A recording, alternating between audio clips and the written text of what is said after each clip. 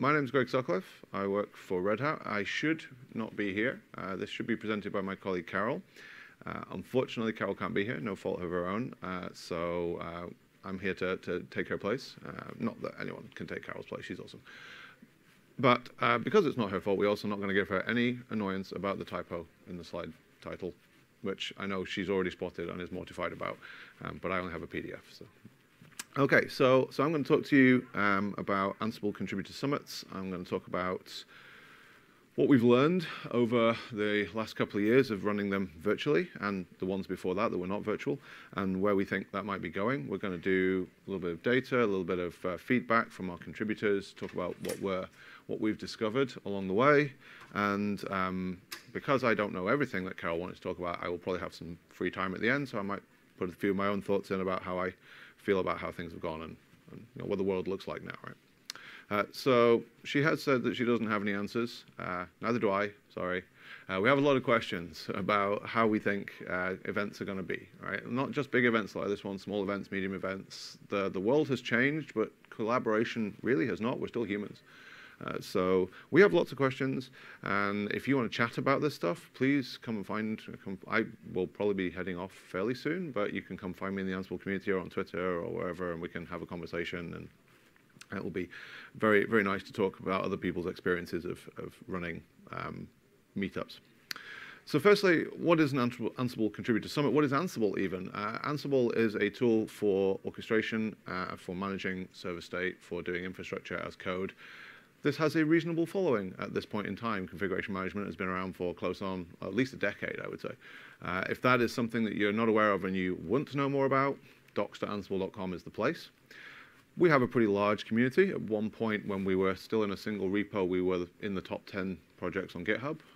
So we have thousands of contributors from an internet perspective. We try and translate that into some contributor summits around the world from time to time. And so we'll have a day of hacking and talking and figuring out what things look like and where we want to go.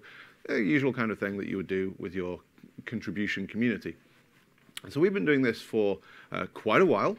So this goes right back to 2018. So we have a yearly conference called Ansible Fest, which is much bigger and glossier, but we would always tack on a sort of hack day, contributor summit day, along with that, so people get another night in the hotel and stick around and do things. And this is a common model. How many co-located events are there here? It's huge, right? So this is exactly what we would do with our contributor summits. And then, of course, 2020 happened, and we did have one planned for Gothenburg, but sadly it had to be cancelled. And then, of course, we went virtual from there on out. And only now are we looking at what to do next month when we're in Chicago for the next Ansible Fest. And there will be a contributor summit. It will be there on site, but of course there will be a virtual component to that. So you could represent that like this, because one of the things that we got out of being able to do things virtually is we could do it faster. We don't need a venue anymore, right? So that helped. We could do things quicker. We could get people from around the world involved. So we tried to go a little faster. We were aiming for 4 a year. We wanted to do it quarterly, but the way the timing landed, it kept interfering with Christmas, which didn't work so well. People don't come, right? So as a result, we kind of scaled it back a bit, and we went for 3 a year, which we did successfully for both years of the pandemic. And then this year, we only had the one in the spring. Various reasons, the summer didn't work out, and now we're gonna have October, and that's going to be this hybrid thing, right? Again, I don't think we're particularly unusual in having to do this. The world had to do this, but it was an interesting time. So just to give a picture, we've all been here at the conference all week, so I don't think this is unusual. Carol loves taking these like fisheye shots with her fancy camera, and my brain cannot process them. Like these 360, I can't deal with it. So I'm just going to gloss over that slide entirely before I cry. But then we had to go to this, right? We went from in-person, sitting around desks, great, lots of chat. We had to move to this, Etherpad. BlueJeans was our original tech stack, because Red Hat used BlueJeans internally, so it was very easy for us to just be like, everybody's on BlueJeans, we'll do that. But it doesn't really matter what web RTC system you use. This was just what we were all doing, right? So this worked reasonably well. But we did evolve the tech stack, and I'm going to show you some of the feedback from the community as we went through these 2 years. And so you can see that we kind of evolved things. So we started with a BlueJeans backend, and we were chatting on IRC. We had to use Primetime when Ansible Fest came around, and Fest inevitably brings a bigger audience, and so you get beyond the capability of what just a simple BlueJeans room can handle. We were getting, I think it was 200 people at least that were technically registered for the Contributor Summit when it was happening at the same time as Fest. So need something slightly bigger, but we could offer Primetime for that. We went to Google Meet because that's what the company did, so we weren't using so much BlueJeans. So Google Meet, fine. The community wasn't happy, right? Because these are not open source tools, and we're a strongly open source community. We didn't want to be using proprietary tooling for any part of it if we could possibly avoid it. So we got some feedback on that, and so for the later sessions, towards the end of last year, we started using a matrix approach. So Matrix is another way of doing chat. For some of you will know, I'm not going to go into that. I could do a whole talk on Matrix.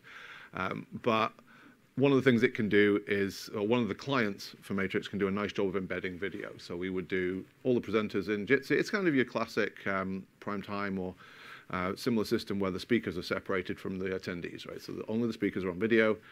That was being broadcast to YouTube. And then YouTube was being brought back into the chat room so that everyone could watch, and the chat was in Matrix and IRC because they're bridged.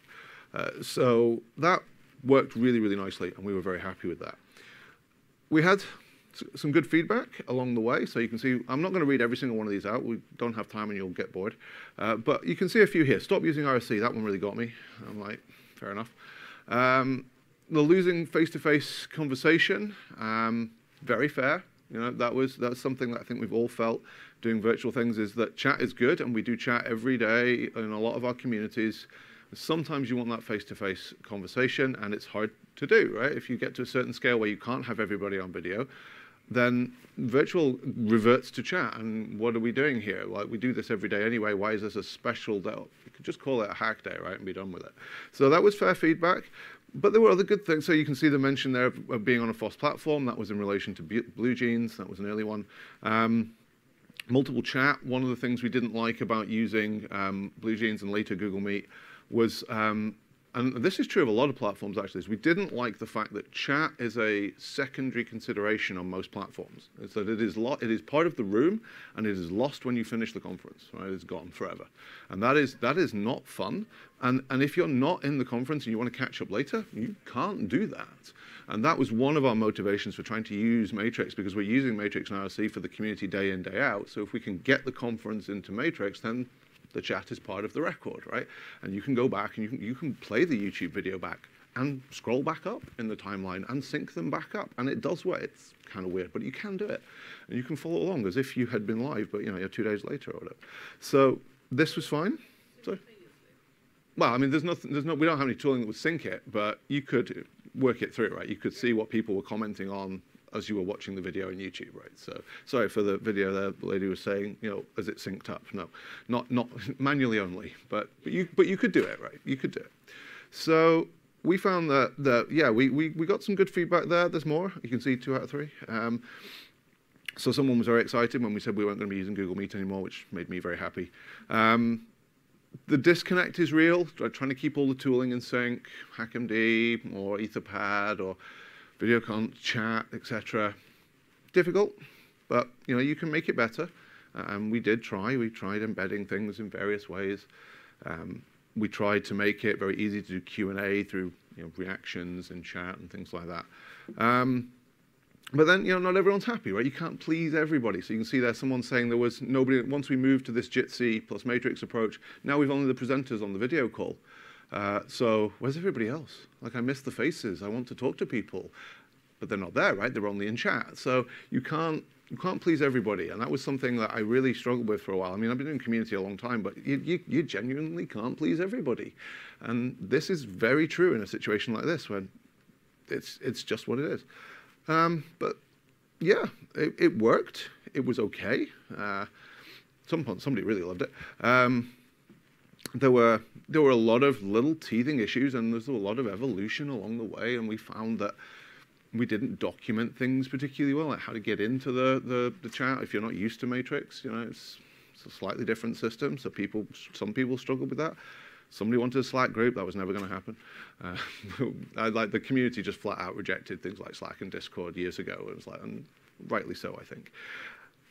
My point showing all of this feedback is that you can't make everybody happy. We went through a bunch of different iterations, and we started with physical and online together back before the pandemic. Then we had just everybody in a video room, and then we tried like BlueJeans Primetime, which is fine, but not open source. And then we had Matrix, and there's always going to be complaints.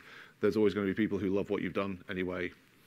You can't win, but you can try and find something that fits with what you're trying to do in your community, right? And that, I think, is important. It's like, what does the majority of people in the community feel comfortable with? Is going to be something that matters a lot to how you run your events. There are some big wins, though, right? I mean, look at the time zones thing. We tried to vary the time zone as we went through the year, and that was nice. It felt nice. It was inclusive. If you do an on-site thing, not everyone can travel. And even when you do virtual, I saw so many events that were always going to be in a North American time zone. And I'm like, stop doing that. Please stop doing that. I live in Europe. Even for me, I was missing half the day because I have young kids that I have to go and put to bed, right? And if you're in another time zone, you've got no chance. So being able to vary things, being able to include people that couldn't travel, these were positives that came out of it. There aren't many positives to a global pandemic, but some inclusivity is definitely one of them. And it's something that's very much in my mind today as we start looking for how we do the hybrid thing and getting it right. We did learn a bit about marketing. We do a survey after every one of these contributor summits. That's my job. I'm the data scientist on the team. And we start trying to find out where people are finding out about us. And I started asking, like, I tried to put this out to the wider community to find out, so we could ask the people who didn't come. This is one of I have a friend who works in events, and it's his absolute biggest bugbear is that when people come, they come once and they never come again, and he can never find out why, because they didn't come back. And so I started trying to ask the community, if you didn't come, why not? Did you not know? Was it not the right time zone? Was the formatting not correct? Was it tooling you didn't like? What was the problem there? So not only do I want to hear from the people who did come, because obviously I want to know what their experience is, right? But I also want to know why the people who didn't come. Mostly it was either it didn't fit with like their work schedule, or they just weren't aware of it, in which case we just need to do better marketing. We need to get the word out more.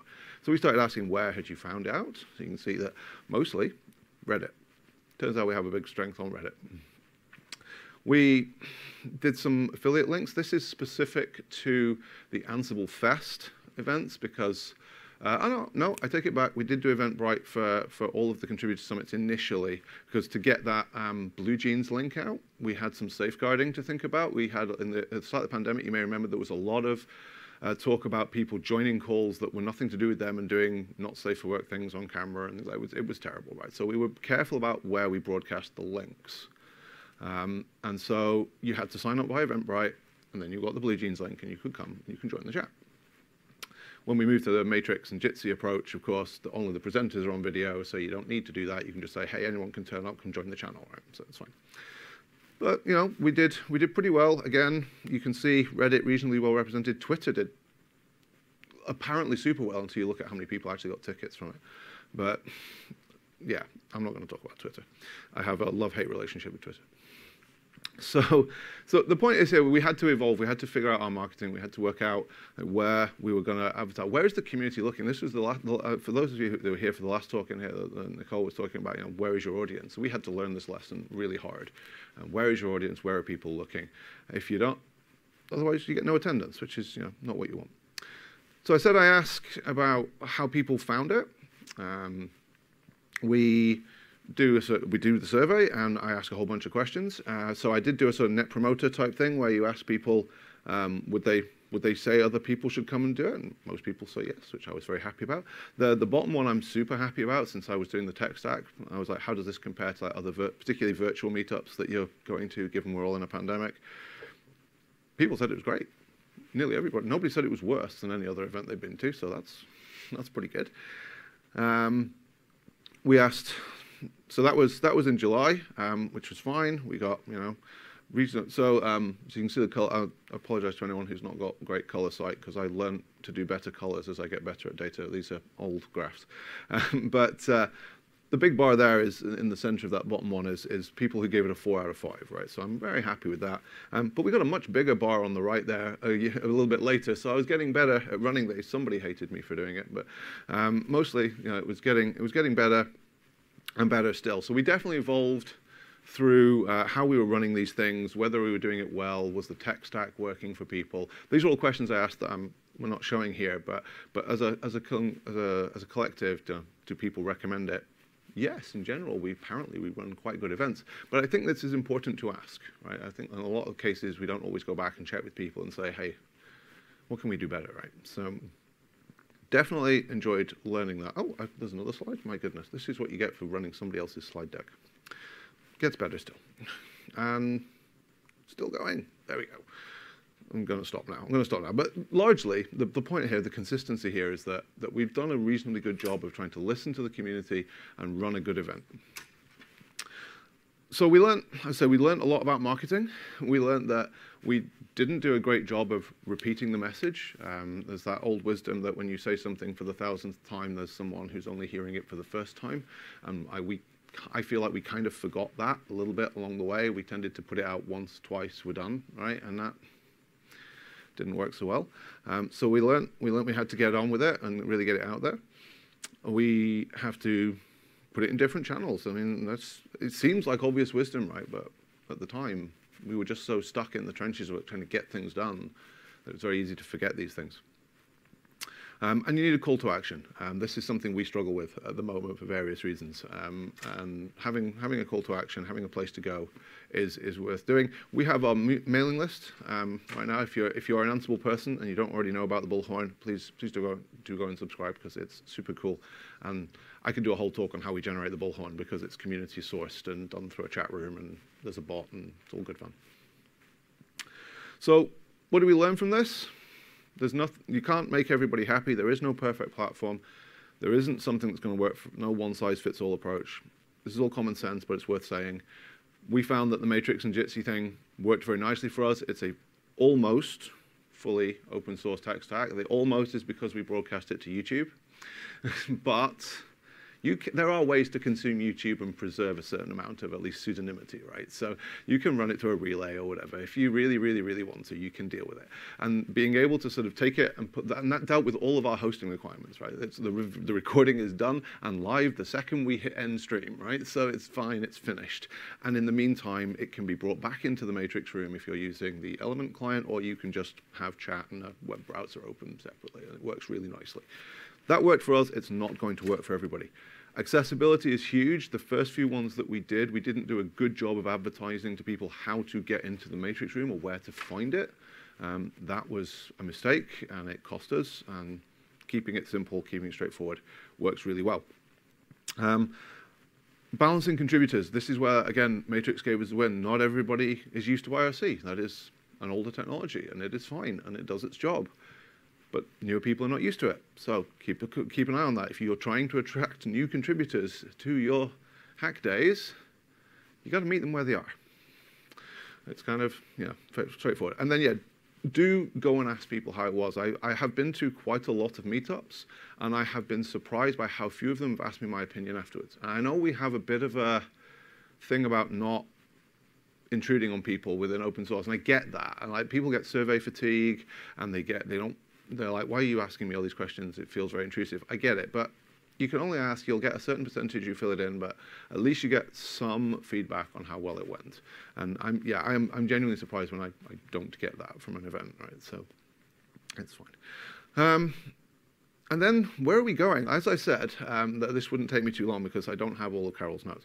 So I'm going to quickly wrap this up, and I'm going to give you my view on this. This is what Carol wrote. She thinks that we've learned a lot and that we need to make sure we keep bringing people in, both in person and also the virtual side. And that's fair. That's absolutely fair. I would say, though, I am interested in the scale of the event. I think that's a relevant factor when we look at this. The thing that I have seen happen over the last few years is that virtual events have cannibalized themselves. You start out with here's my local meetup. I can't go to it in person now, so we'll go virtually, right? Fantastic. But then the minute you do that, you think, well, I could go to the one down the road, or I could go to the one in the big city at the other end of the country because it's virtual and it doesn't make any difference. And so now this one has no attendees, and this one's got all the big speakers, right? But then that happens again. Now the one at the city at the end of the country is now going to be consumed by the one that's worldwide. And now I only want to go to this one because they've got all the best speakers. And there the road ends, because as soon as you get to that scale, you can't have any meaningful conversations with anybody anymore because there's 2,000 attendees and chat is ridiculous. So I feel there's a place for the virtual stuff, and it's kind of in the middle. Like lower than that, as we move back into a hybrid world, I think the meetups are going to come back and they don't need to be virtual. I'm going to go out on a limb here and say that I don't think that will work. If we try and make every single thing hybrid, oh, sorry, I said virtual, I meant hybrid. There will be a place for hybrid, for virtual events, absolutely. But hybrid is an extra layer of effort on the part of the organizers. And if you're just running a little meetup in a pub or in somebody's office, it's a big ask to get audio-visual people in, to record it, to stream it. I don't know that's necessary for meetups, especially when the potential end consequences is it's just going to be someone's going to go to a different virtual hybrid event anyway. So I think meetups will be back. After that, yes, hybrid all the way. I do not want to lose that inclusivity. I do not want to lose that diversity that comes from having the voices in the room that couldn't have traveled. I think that's massively important. And I do like that when we have chat running, as I know we have for this talk as well, I hope it's going well, it's that there are people who are going to have good questions that are not prepared to put their hand up and speak, right? And that's true in every meeting, and it's no different for our events. And I want to hear from those people because they often have really, really good points. So we mustn't, that's Carol's point about second-class citizens. We absolutely must make sure that if we are going to do hybrid, and as I said, I don't necessarily think that every event needs to be hybrid, but if we do, it has to be done right. And that's going to be interesting. I think the LF are doing a great job this time. I got to see a little bit more firsthand what was happening in ChaosCon on Monday and how they were running all the chat in the back end. I think it's a good model. We're going to try and copy that next month for Ansible Fest and for the Contributor Summit there. I do think it's going to be very interesting to make that work in Matrix, but we'll give it a go. It's not something we have to worry too much about, but you know what? We might just do the straight to YouTube thing if everyone's comfortable with it in the room. But that's the thing, isn't it? You've gone from Jitsi, where you can ask all the presenters, are they comfortable with this? And that's fine. Now you've got a whole room of people. So what are we streaming here? And where is it streaming to? Got to check, right? So it's going to be interesting. And then, yeah, the bigger events are always going to be hybrid, right? That was even before the pandemic. Like FOSDEM's been doing audio visual streams for, I want to say, like 5 years now, at least. They record everything. And so that's not changing. That's not going away. It's important. I feel like that's going to come down the scale a little bit, and then meetups are going to be their own thing again. That's kind of where I see it. So for us, it's definitely going to be a case of doing hybrid because we can and we should. We're a big enough project. And we absolutely need to make sure we're including all the people who could be part of it.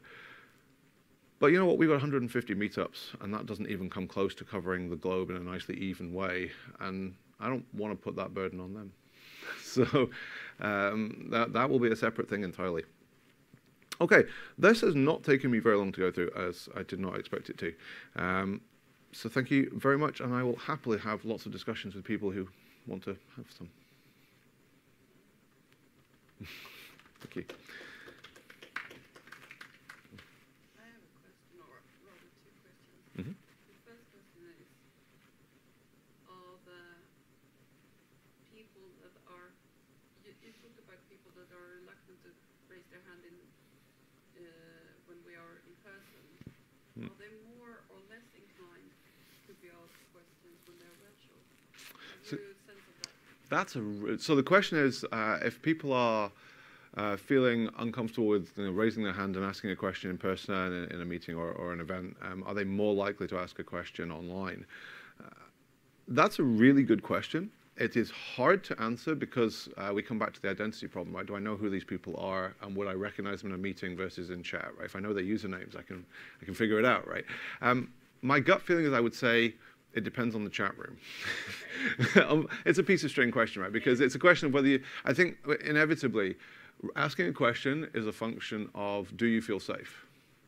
And that it doesn't change whether you're in person or in a chat room, right? And so it's about the atmosphere. Well, okay, it does change, but it's still there. And it's about whether you feel comfortable, whether you feel like someone's going to make fun of you, how welcoming is your community. We try really, really hard to be welcoming and to make sure people are aware that we don't consider any question to be a stupid question, right? And so I do think there's also an element of size as well. Like if you've got like 200 people and the chat is really noisy, some people may hold their fire. But it cuts both ways, because sometimes you're really quiet, you don't want to break the silence, right? So I've seen it go both ways. I really do think it's going to be, everyone's got a different safety level. And I hope we can reach a point where it's okay to ask questions and you feel safe to do so in our community. But I can't guarantee it, right? It's difficult. I have seen, some platforms do the Q&A separately, right? So it's on a separate system. Blue Jeans Primetime does this, for example. You have a separate tab and you ask your questions and the chat is separate. I don't like that model because I think the questions themselves can spark a lot of conversation in the community and you don't see them so much. So the model we went with was to just type away, right, to be part of the conversation. And if a moderator saw an interesting question, they would flag it. And we had a particular reaction that could go onto that question. And then we had a bot that would collate all of the questions so far. And so that moderators could then read them back out, or the presenters could see the list of questions. So it worked quite well. You had a second question? The second question was, when you have presenters and only presenters in the chat, could you also switch to a meetup, so to speak, where everybody could speak? Okay, so the question is, if we only have a presenter-only format where only presenters are in the video stream, can we then switch it to a more meetup, everybody-inclusive format? There's no reason why not. You obviously have to architect it correctly. The way we did it was specific to Matrix. The Element client can embed a group call, just like you would in some other chat platforms, but it's its own Jitsi platform, right? So you have to get the presenters to leave that call and join the other one in order to do so. So we did it for like a lunch break and things. Right, exactly. Yeah, so yeah, we would have a lunch break. Yes. I agree. I completely agree. And this is the thing we've absolutely felt the pain over the last few years, is the interpersonal thing. And we've definitely seen attendances drop, right, over the course of 2 years. I mean, I glossed over the numbers, but yeah, we definitely saw things coming down over the first year was great. We had generally 50, 60 people at the Contributor Summits. We would have 200 people at the one that's attached to Ansible Fest, because they're coming anyway. They're making time in their schedule. And then, by this year, it was down to like 30 people in the Contributor Summit. So yeah, it was tricky. Yeah. Another thing I think is good with virtual, we can move around in time zones. So we can not only stuck in North America, and we can take London time, or we can take Moscow or Japan. Yes, absolutely. Time zones are critical, I think. And that, yeah, if you're going to do it physical, obviously you're bound by the time zone of where you're having the meetup, right? Virtual. So the thing that we are bound by when it comes to doing a virtual event is simply where our team is based, right? So we are roughly spread between sort of mid-US to mid-Europe. And we used to have some colleagues over in India, so that made it easier to spread things out, but that's currently not the case. Teams change.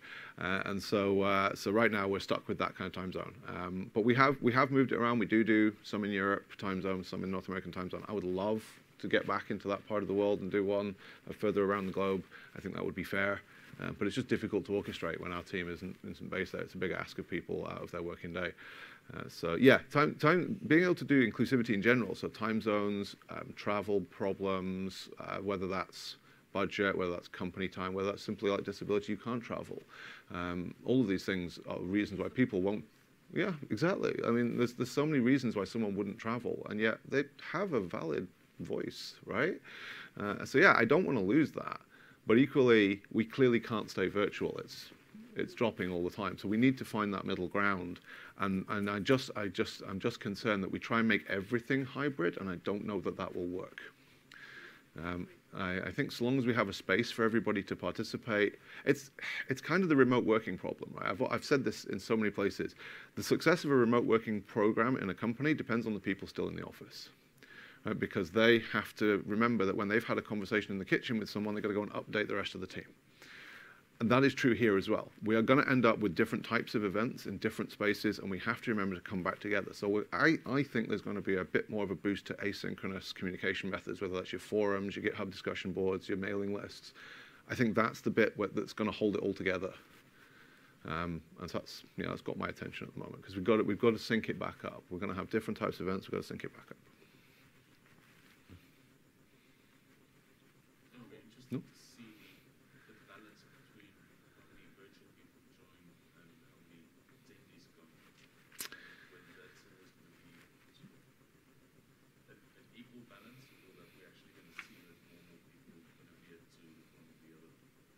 So the point was, what's the balance going to be between virtual attendees and in-person attendees at these hybrid events? And I think it's a really good point.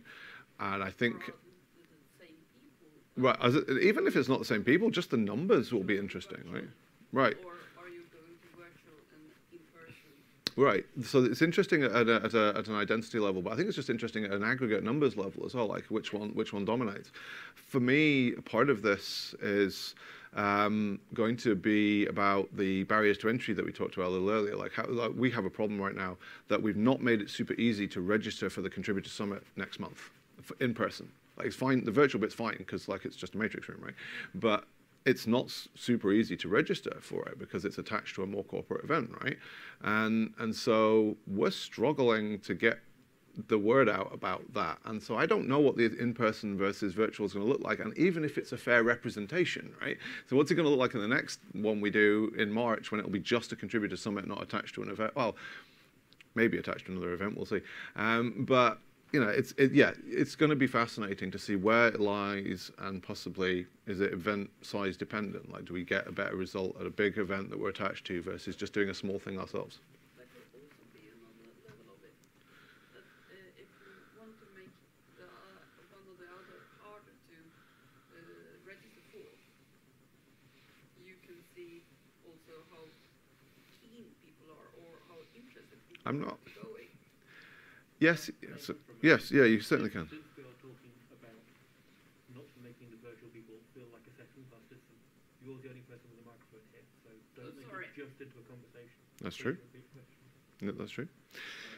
So yeah, the point there was simply, sorry, yeah, I have forgotten the point because, no, you're absolutely right though. Thank you for reminding me to repeat everything. How keen would people be? Okay, so if yeah, they are harder yes, thank you. So the point was that if we make it more difficult for people to register, you get an idea of how keen they are. You're not wrong, but I am not in favor of putting more barriers in front of people. I would much rather have the participants than to simply see how keen people are. The problem I have is that there is a lot of open source, even more than there has ever been, and if we make it hard, they will just go somewhere else. So I don't think that's a great strategy. You're not wrong, but it's not a great strategy, I would say.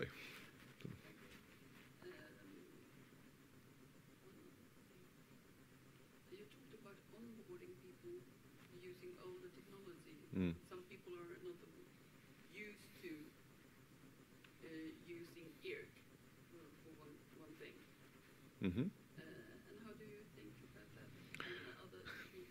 So the question is about onboarding and all the technologies, IRC, etc. I could do a whole talk on what I think about IRC. And indeed, I did a similar one. Just specific to IRC.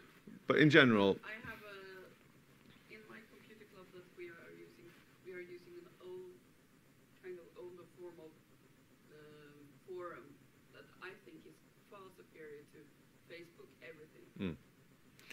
And people are complaining about the clients, and this is so difficult and hard to learn.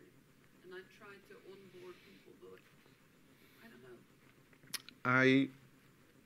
So the point is here, is it hard to learn? Is it okay to use old things? I would say it's about the community again, and my concern with Ansible is that it's a very large project, and there should be a new wave of people coming in all the time as more developers come out of the universities. Oh, they've just taught themselves, and I don't want to be ageist about this. Not just young people, right? Anyone can teach themselves coding and then go get involved in a community. So there should be new people coming in, and yet when I do my surveys, the demographics I get for the people coming to the events that they've all been using Ansible for at least 4 years. And so I'm like, where are the new people, right? Now, and I've got to meet them where they are. As a community, as a personal user, I have no issue with anybody wanting to use any particular tool. I used to be a heavy IRC user. It is fine if you are a heavy IRC user. As a community lead, IRC, I would argue, I will go on record, is not fit for purpose for running a community. Yep. And there's a lot of reasons for that. And I wrote a lot of essays about it. And you could apply these sets of arguments to other tools, and we don't have time. But the point is simply meet your community where they are, right? If you think, and it's a bit of a leap of faith. It's a marketing exercise, right? Community work is the intersection of marketing and engineering, right? So it's a bit of a leap of faith to try and figure out where they are and to go try something and see if you're right, and that is where they are. Because honestly, the biggest problem we have in open source is anonymity. I don't know who my users are, right? I have no idea how many Ansible users there are. It's some, who they are, where they are, what they do, what age they are, what they're interested in. I have no idea, right? You don't have to tell us anything in order to go and download an open source package. And so unlike most commercial things where they will have subscription data or interesting sign-up data or marketing data, we have none of that. So we do have to take a bit of a leap of faith and say, we think this is where people are today, and that's where we should be. And if that's what you're hearing from your group, I'm like, it's fine to have it on a personal level, but if you're running a community, you have to listen. Okay.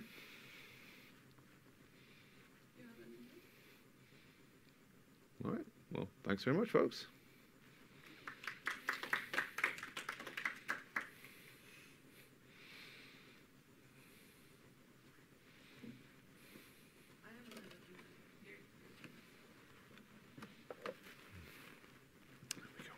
I should just shut this thing down. Next week. No, thanks for coming, hon.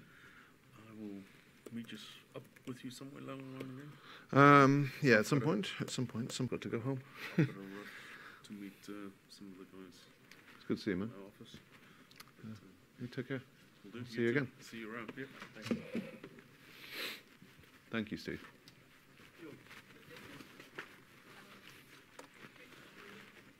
Hang on one sec.